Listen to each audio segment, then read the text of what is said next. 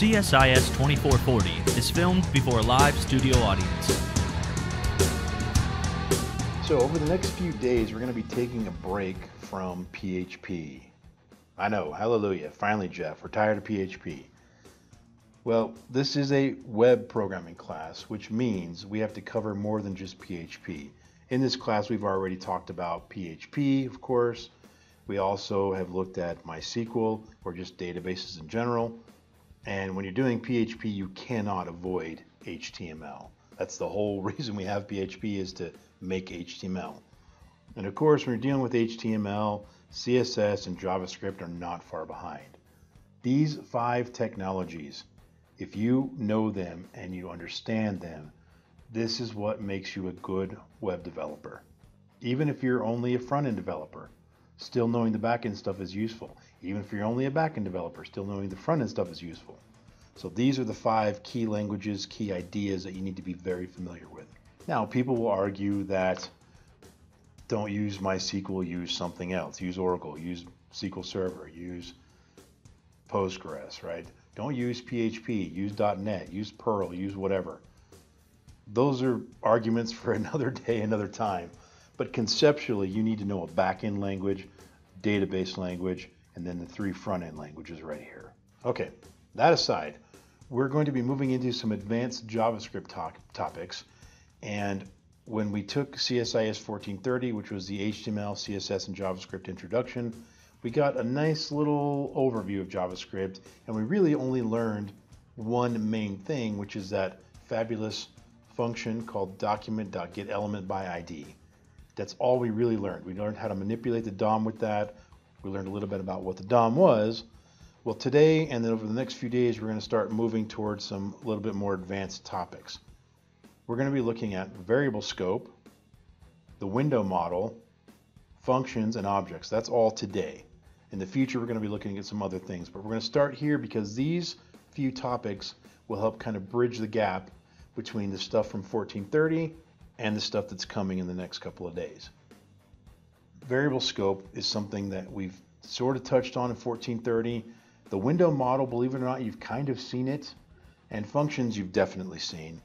Objects you probably have not seen, at least not through the CSIS 1430 course. So let's dive right in first and take a look at variable scope. So what I have set up here is just an empty JavaScript file that's connected up to this HTML file. I'm not even using PHP today, so we don't have to have our servers running or anything. I can just open this up directly in the browser, no problem. So here's the JavaScript file, and we're going to be looking at the different ways you can declare a variable. Well, until 2015, there was only one way to do it. Starting from 1997-ish, when JavaScript became a thing, until right around 2015 or so, the only way to do it was this: var some variable name equals some value. That's it. There was no other way to do it.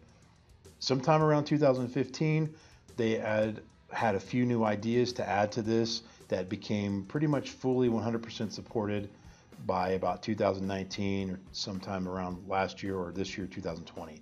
But right now, this is the new ideas we're about to talk about are fully supported in every browser, except for, of course, the browser that shall not be named, Internet Explorer. Okay, so let's talk about what's happening when you declare a variable.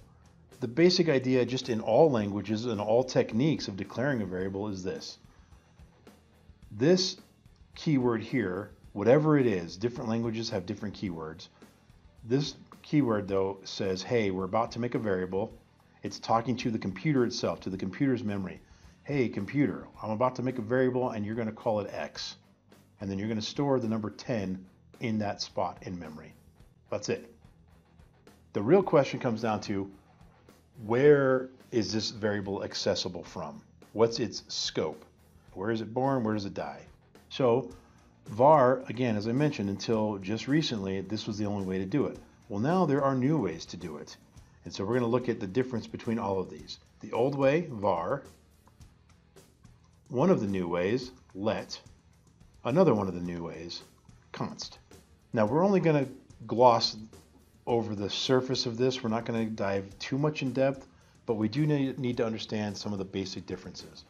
And so Basic difference number one, let and const are both what are called block level scope. All right, what does that mean? We'll get to that in just a minute. Those are both block level scope.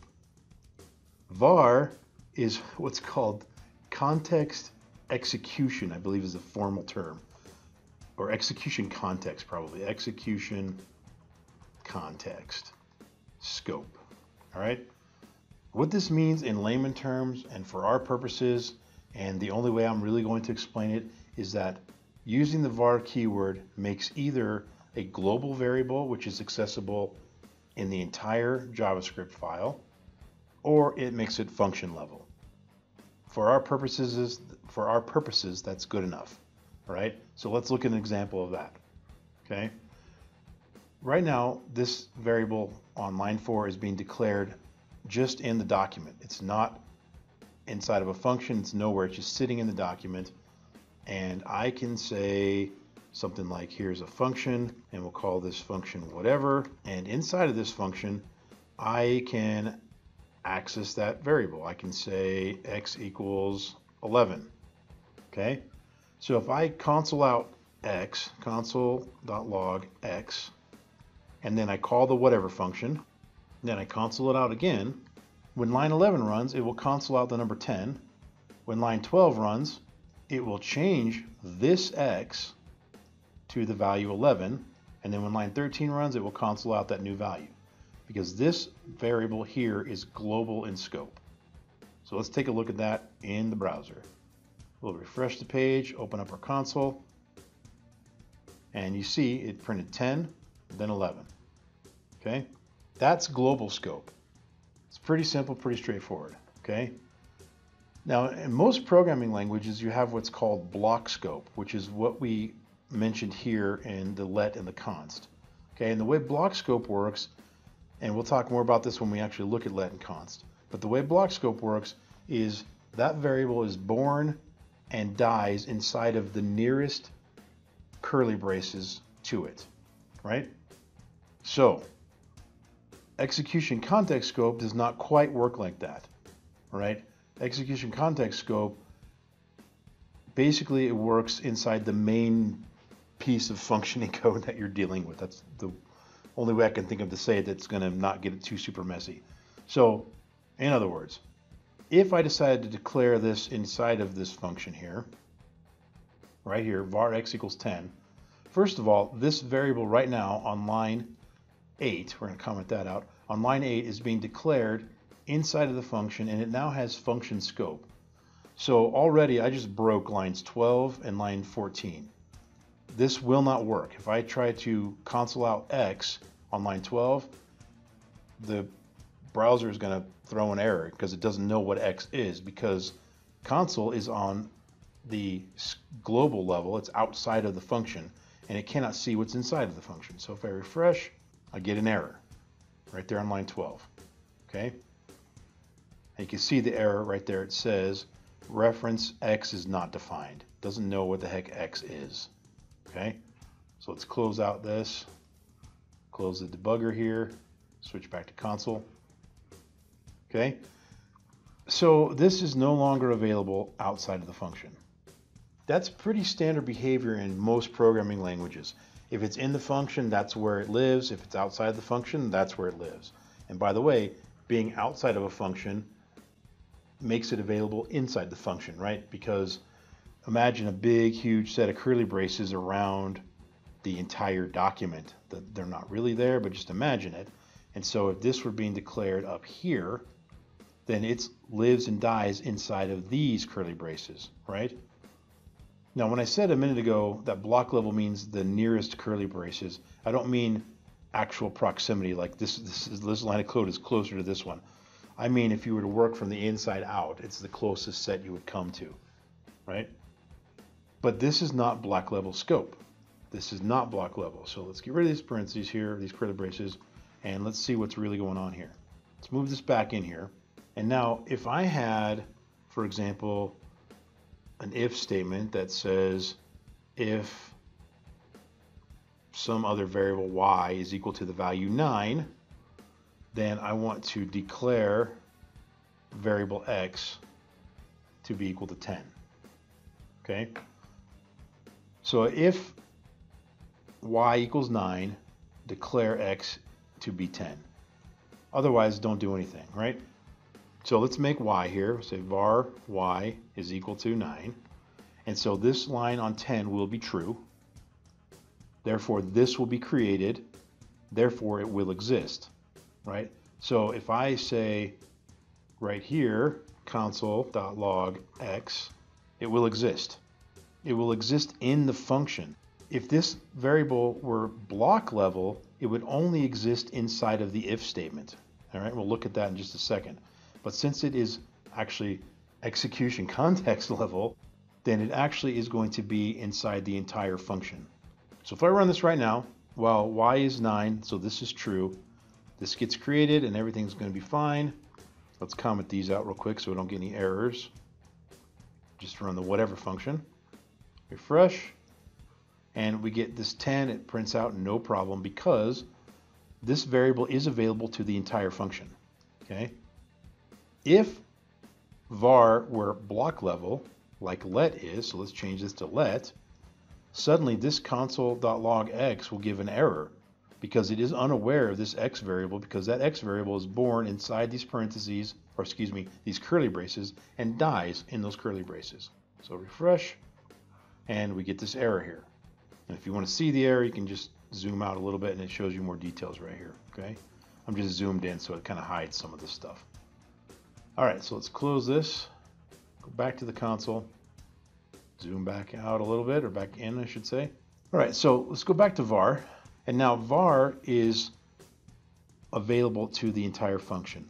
So the simple way to look at this, and it's not quite perfectly 100% this simple, but this is close enough, especially when I'm going to tell you in a few minutes, don't even use var ever. But simply put, var is either going to be function level scope or global scope, the end. If you just think of it in those terms, then you'll be good.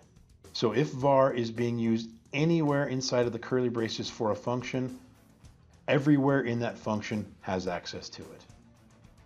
But nowhere outside of the function has access to it. Other functions would not have access to it. If, on the other hand, a variable was declared using the var keyword outside of the function, then it's available everywhere, including all functions that are inside of the script as well. That's good enough for var, all right? Now again, there are some nuances, but we're going to skip that and we're going to stick with this basic definition we've got here. Okay, let's take a look at let now. We just saw an example of one of the things that's a little bit different with let.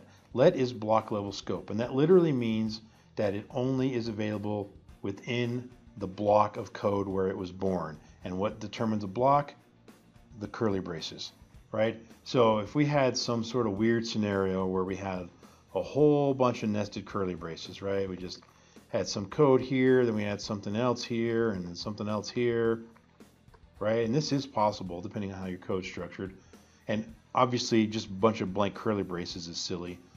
But if this were a function and this were a nested function inside of that, if this were an if statement, if this were a for loop inside of that, and we in here said let w equal 9, this would only be available to those curly braces and nowhere else.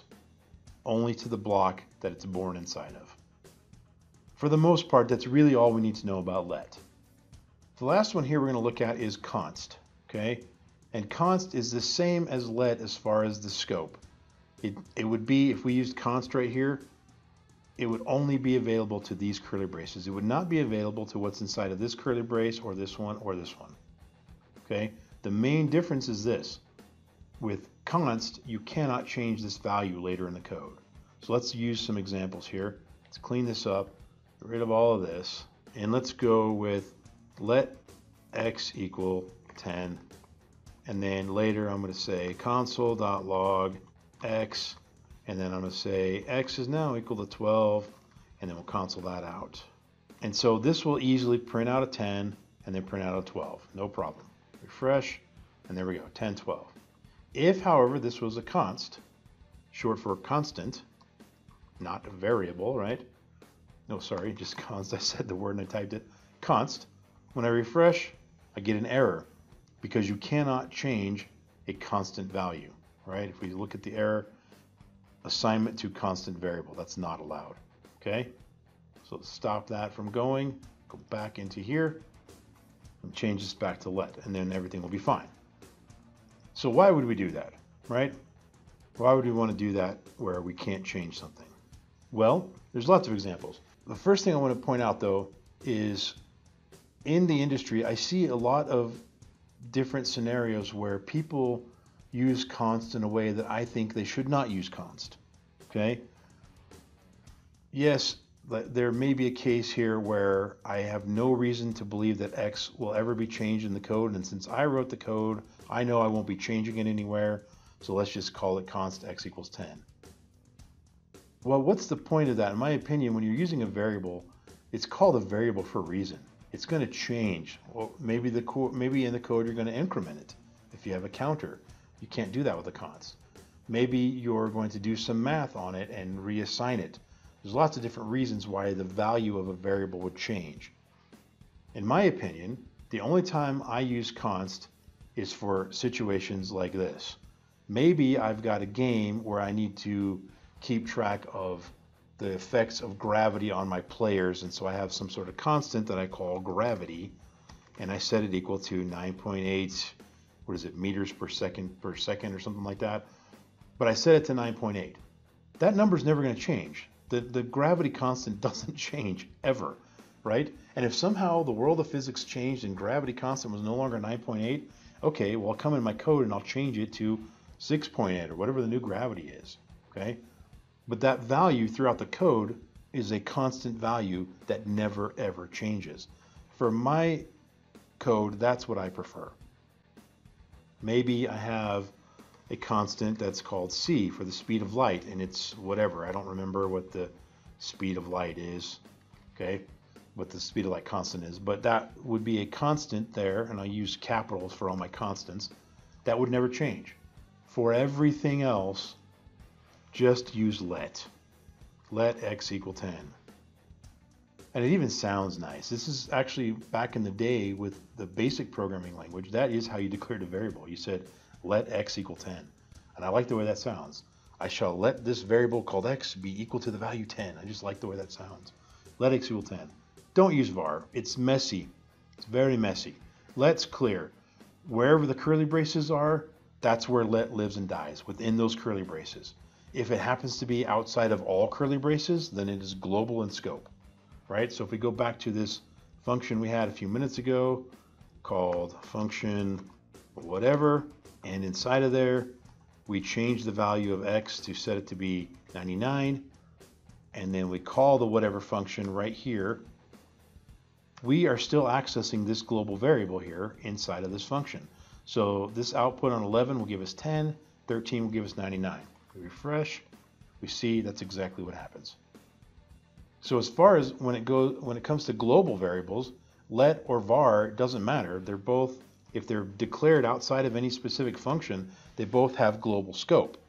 The difference is, however, that when using let, it becomes a block level scope, and it lives and dies within the nearest curly brace that it's inside of. Hopefully that makes some sense there. There are other things, lots of other things, but these are the main ones. Okay, these are the main differences. And when it comes right down to it, there's really no need to use var. I don't use it really anymore. The only other thing I want to add to this is a little extra piece of information about const. Okay, const is a little trickier than you might think. So let's go back to creating a const x equals 10, and anywhere in the code after that, if I try to set x equal to 99, I'll just get an error. Refresh and I get an error. That's no good, okay? But the problem isn't that we're changing this value. What's happened here, x is actually blocked out a spot in memory that's meant to hold this integer here. And so this x is pointing to a spot in memory. And if you understand pointers, maybe that'll help. But if you don't understand pointers, this can be very tricky. So what can't be changed is where this x is pointing to in memory, right? This X is pointing to a particular place in the memory. And so I can't do anything about that. There is a 10 in that spot in memory.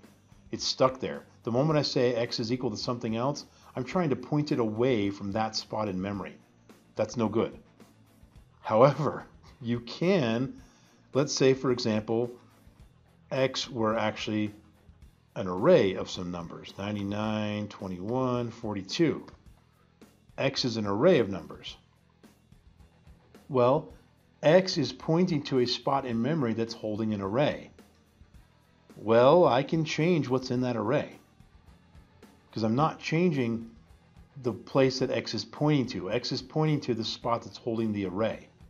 Okay, so I'm not changing where it's pointing to. So I could, if I wanted to, say X0 equals 9. And if I were to console out this entire array before and after doing that, we would get two different things. So I'll do console out the array, and then we'll console it out again.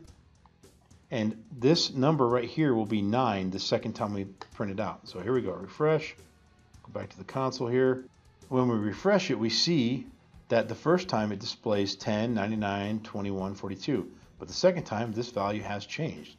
And in fact, if I wanted to add to it, maybe I will do right here, I'll say X, and I'll add a fifth element, or excuse me, a 4, and set that equal to 109.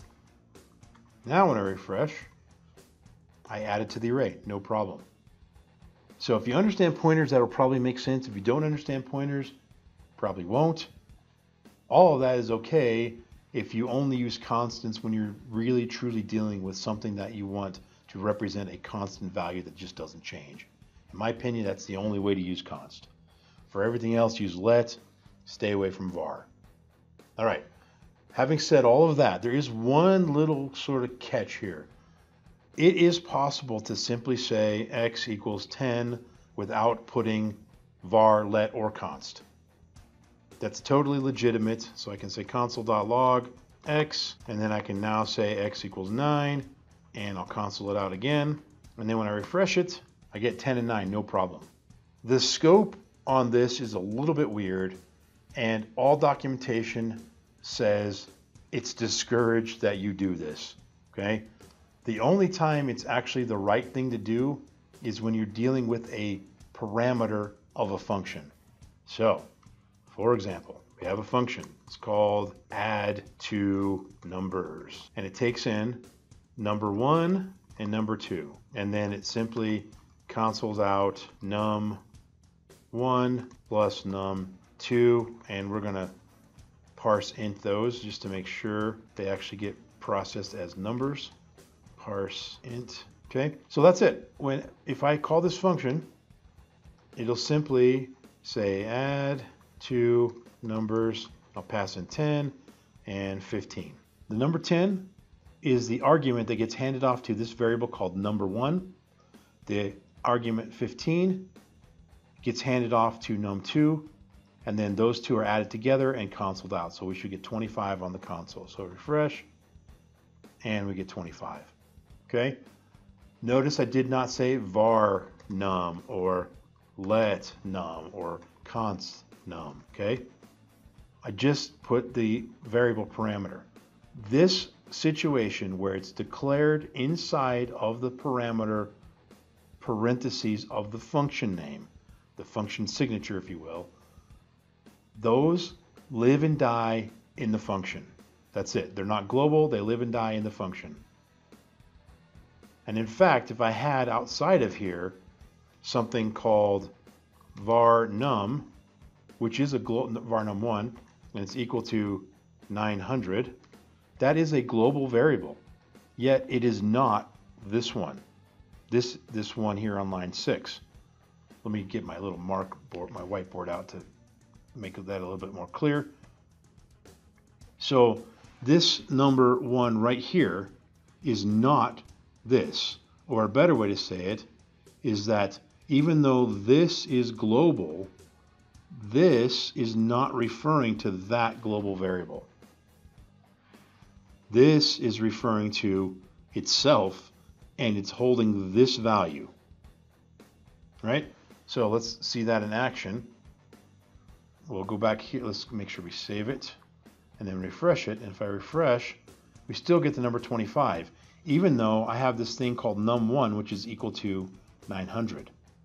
Okay. Now, if I were not accepting, if I did not create a parameter here on line 6 called num1, and I didn't pass in something to that parameter, well, now this num1 here on line 8 is referring to the global one because there is no other num1 anywhere in the world. So now when I refresh it, of course, the number will be 915. Okay, so that's the 4 different ways you can declare variables: var, let, const, no keyword. Var, don't use it. Let, use it for everything except for the time when you know you want to create a completely constant value that never changes. And in that scenario, use const. And as far as using we'll go with the no keyword, use that only as a function parameter, like we did right here. Okay, that is it for variable scope.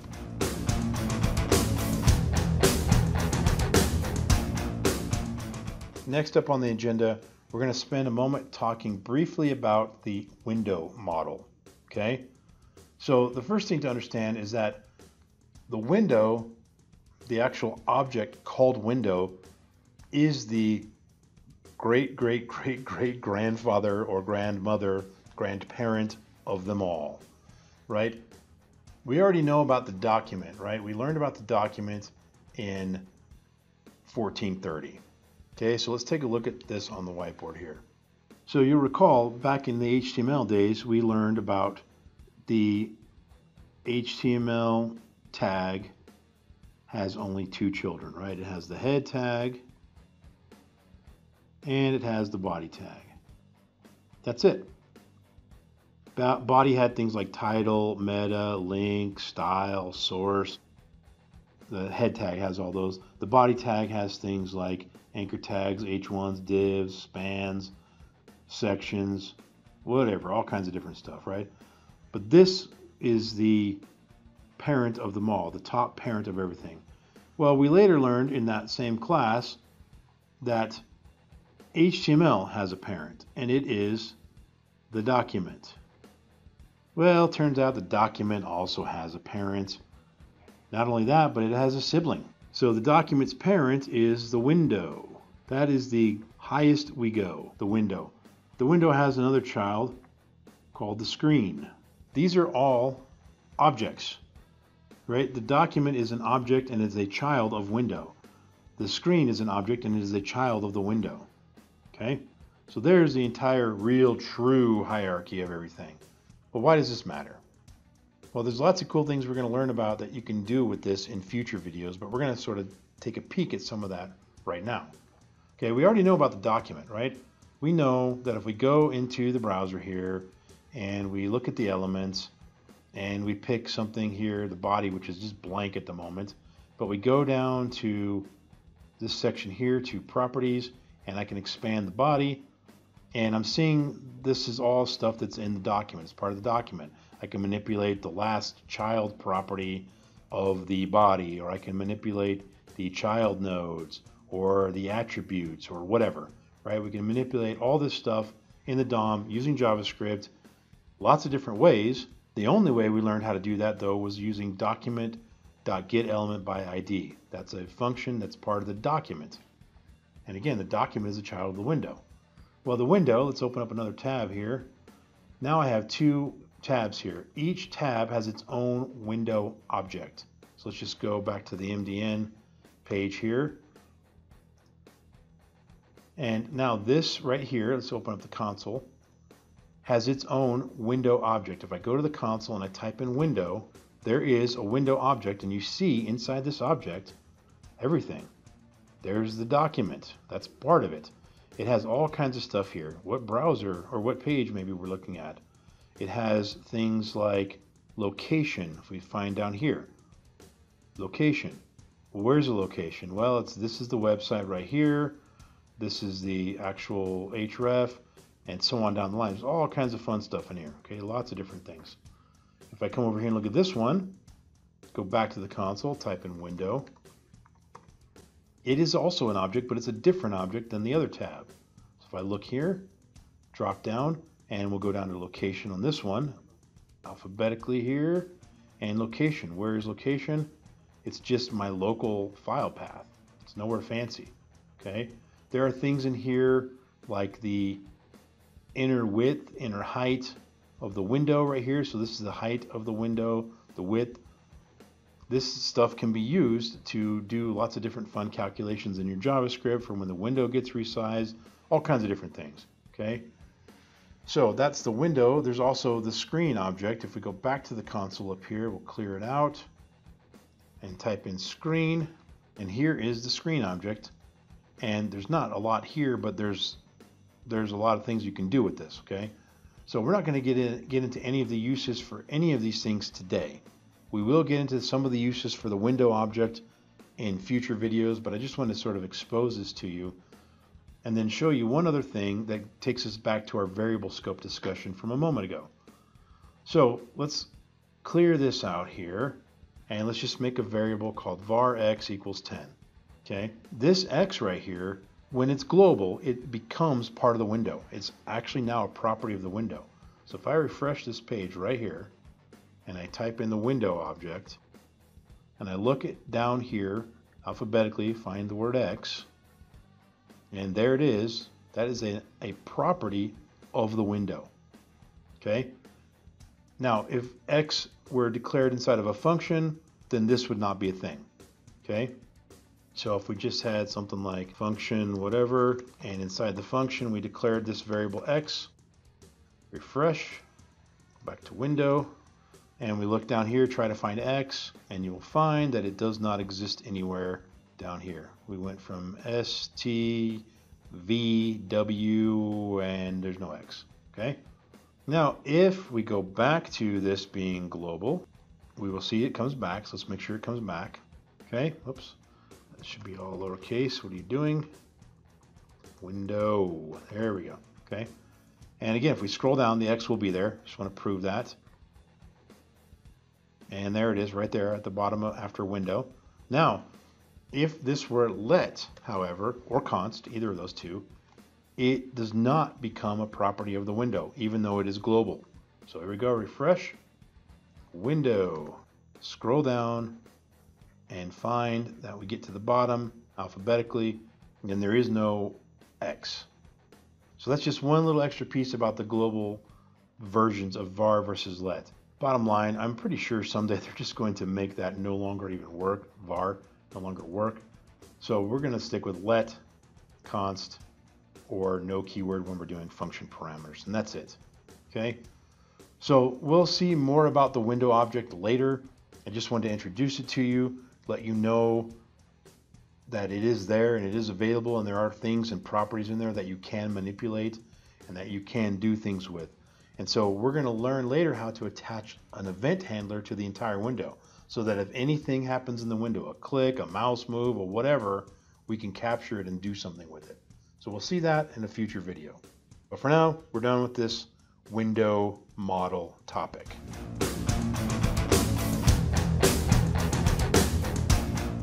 Okay, next up, we're going to be talking about functions. Now, you already know about functions. We've been talking about functions today already, but we're going to get into some specifics and some other things that we didn't look at before, okay? So let's start with the basics here. Let's talk about regular functions. We'll talk about anonymous functions, and we'll talk about arrow functions, okay? And a little bit later, when we get into classes, we will also talk about constructor functions, okay? But that's going to be part of the class discussion. So we'll kind of leave that one away for now, okay? Regular functions, we know how to do this. I want to make a function that does some math or prints something out or whatever. I just call it function, and then I give it a name. So we'll call it multiply, right? And it's going to take in two parameters, x and y, and then we'll just simply say console.log x times y. That's it, okay? If I call the multiply function, multiply 10 comma 20, that'll return 200. If I put in 4, comma 5, that'll return 20. All right, so here we go. We'll refresh, and we get 200, and we get 20. Right? That's a function. We've seen it a million times. We also know that it can return values. So instead of canceling this out, we will say return x times y. Now we can't just run these functions because it won't do anything. This will just become 200. This will just become 20. So we need to echo those out or console those out or add them to the DOM or whatever we're going to do. We'll just go with console.log, close out our parentheses here. And so the difference when we return a value is the function call itself just becomes that value. That becomes 200, and this becomes 20, right? So when I print it out, when I run it, the output's the same. But that's two basic kinds of functions, right? One that returns something, one that doesn't. Also, you can take in multiple parameters, right? I can have a third parameter that's going to multiply three things together. And we'll put right here, multiply that times z. We'll pass in another number here, 2 and 3 or 4. And now we get this new calculation here. So multiple parameters. I can also have no parameters, right? I can have no parameters. Well, we can't really return x, y, and z now because those don't exist. So we can just return something like, I don't know, I wish I had something to multiply, right? Something like that. And then we call the multiply function with no parameters because it doesn't have any parameter variables, right? So I refresh it now and it just says, I wish I had something to multiply. Okay, so you can have functions with parameters, without parameters, things that return stuff, things that don't return things, right? So that's the basic stuff. We've already looked at that. There's one last thing I want to throw in there. Let's go back to what we had a minute ago. And what you can do here is also have a default value for a function, right? So I can say the default value for z is 0. So if they do not pass in a z variable right here, then it'll use z instead. So let's just leave off z here. So now this function here, the first one, it passes in the number 10 to the x, it passes the number 20 to the y, passes the number 2 to the z. That'll give us 10 times 20 times 2. This one passes the 4 off to the x, the 5 off to the y, and there is no z. So z just becomes or stays 0. So when I run this, we get the output of 400 for the first one and 0 for the second one. Now you can have multiple default values, or you can have multiple variables with default values. That's a better way to say that. So maybe the default value for y is 10. Okay, so now if I leave this off, and we'll change this default to be equal to 2. So this right here is still going to multiply 10 times 20 times 2. But this one's going to multiply 4 times 10 times 2. Right? So if I refresh it, we see 4 times 10 times 2 is 40, and the top one stayed at 400.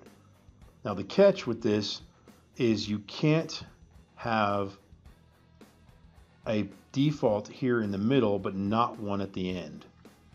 Okay, if you do that, then there can be some issues, right? This 4 easily goes to x, but okay, what if I have a second number that's supposed to be z right there? Well, the program's going to think, well, that 5 belongs to the y.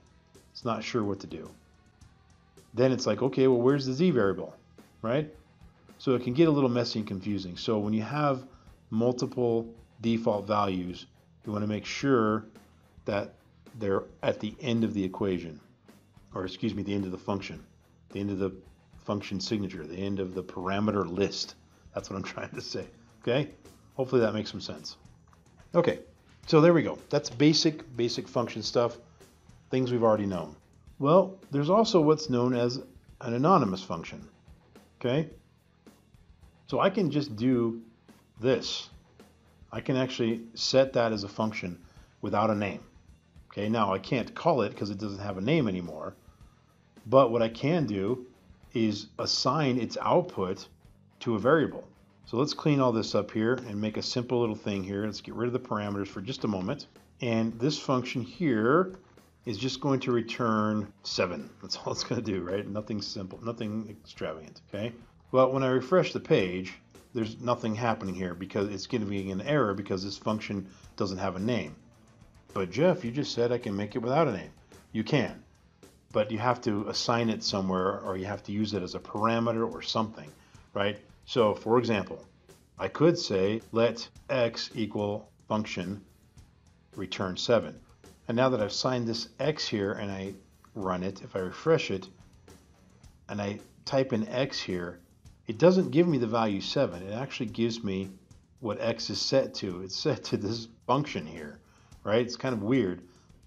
So if I decide to call x like so with no parameters or anything, because it doesn't take any, and then I refresh it, or if I just say here x, then it gives me a 7. So if I want to see that on the console, I'd have to type console.log, right, to do that. That would echo out 7. Or I can just manually call the function here in the console. So why would we do this? This seems a little bit weird, right, to do this. Well, when we get to arrow functions here in just a moment, we'll see this. And when we get to classes and objects, you'll see how this can be useful or how this syntax comes into play. Okay. So that's the basics of an anonymous function. It's technically not named, but we're assigning it to x, which makes it seem like its name is x, right? Very bizarre, but you'll see this in some future applications. Okay, so that's it for anonymous for now. Let's take a look at this whole arrow function. This is actually a brand new thing, and it's got pretty solid browser support, with, of course, the exception of Internet Explorer.